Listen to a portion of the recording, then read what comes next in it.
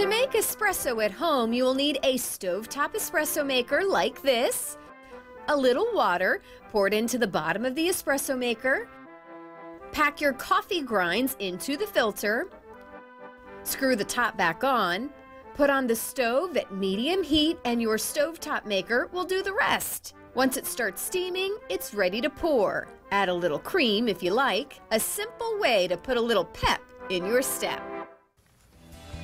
We always love hearing from our Morning Blend viewers. Be sure to connect with us through our social media sites. You can find us on Facebook, Twitter, and Instagram. Come check us out and say hello.